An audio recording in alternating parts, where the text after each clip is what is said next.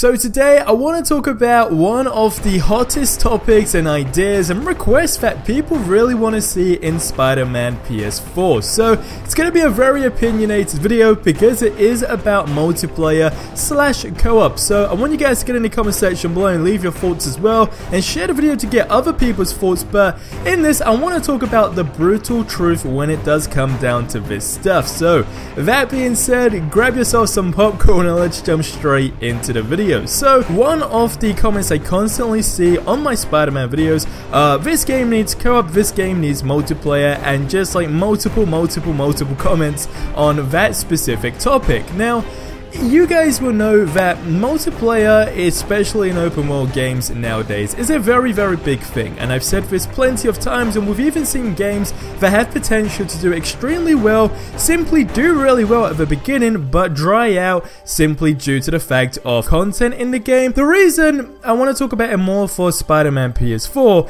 is because I think we need to actually point out that, is this a thing we really need? Now don't get me wrong, I'm going to say it flat out, I would love to see multiplayer on this game or co-op. Hands down, it would absolutely smash it, and yes, I do think to some extent it will make the game, you know, a lot more fun, if you will, and it's not going to dry out as quick. However, here is the thing that I feel we all really miss, including myself, to be completely honest with you. If we look way back at games, back on the PlayStation 2, those days were, you know, the days where some of the best games to date were actually made. Hands down, you guys cannot even disagree with that. There are games on the old consoles that simply didn't have multiplayer that absolutely smashed it and kind of go in the Hall of Fame, you know, as of right now. And I think that's a prime thing that we all tend to miss, because we kind of get into this, you know, atmosphere or bubble, if you will, that if a game does not have multiplayer, it simply will not do well, or it will do well and then just completely dry out. And I've seen a few people say this for Spider-Man. Yeah, the game looks absolutely, you know, a ton of fun, and it probably will, you know, live up to its hype, if you will, 100% no doubt. And I think the key thing that, you know, game developers, if you will, kind of miss is that you do, let's be honest, need to keep updating the game to some extent, adding new things for players who want to go back in, because obviously when you finish a game, especially an open world game,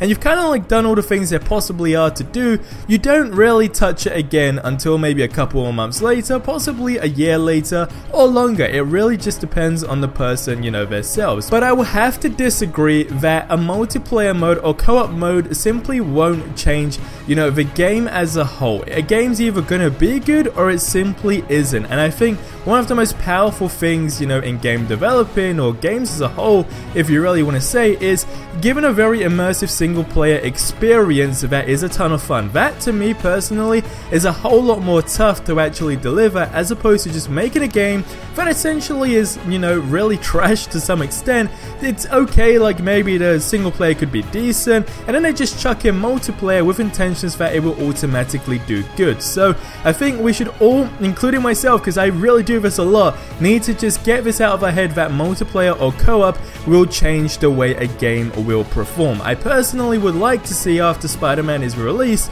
after like a few months, you know, they do update it with some DLC and just, you know, cool little cheesy things, if you will, that want to make you go back into the game and play it. Now don't get me wrong, I personally would love to see a co-op mode, because I think that would be, you know, an absolutely awesome sort of feature to have in the game, because multiplayer would just be insane, but co-op, that would be nice to have. But if it's not in the game, which, let's be honest, is not gonna be in the game, I still think it's gonna be very good. But then you never know, because, you know, it could always be something essentially added later down the line. If anything can happen, let's be completely honest. But as it stands, I think the key things in this video to take is that the game doesn't need multiplayer to be good.